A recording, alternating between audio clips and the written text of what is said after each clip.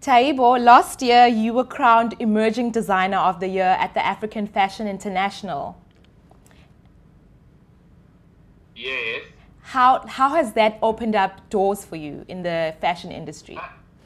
It was amazing, because Maputo, in terms of fashion, it's we consider like nothing. We don't have a lot of fashion designers. We don't have many models. It's like nobody's know about fashion in Mozambique. So it was a good opportunity for us, for Mozambican people, to show the world how we can do the things and how we are strong in terms of fashion, how we can do beautiful things and to make the world know about us. So it was fantastic for me. It was a good opportunity. I started to travel a lot and to show my work, and I met a lot of people in terms of fashion, very famous people like Valentino, Jean-Baptiste Valle, Prada, and other names. I had some internships with them, and then Mercedes-Benz give me big opportunities. So now more people know about me, more people know about my country, more people know how I'm proud to be African,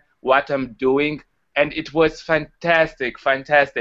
And will you be collaborating with any South African designers?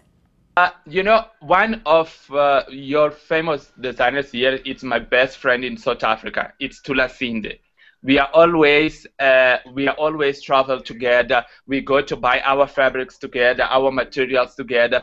We are always together, and this time we're gonna share the show. We're gonna make only one show, me and Tula Sinde. So it's not about collaboration in terms of work, in terms of create collection, but it's about a collaboration to show the world we can be together, we can do the things together, and how we are friends and how we can be friends in fashion. We call this event, this fashion show we're going to have Friday for Mercedes-Benz. We call them Two Kings, One Kingdom.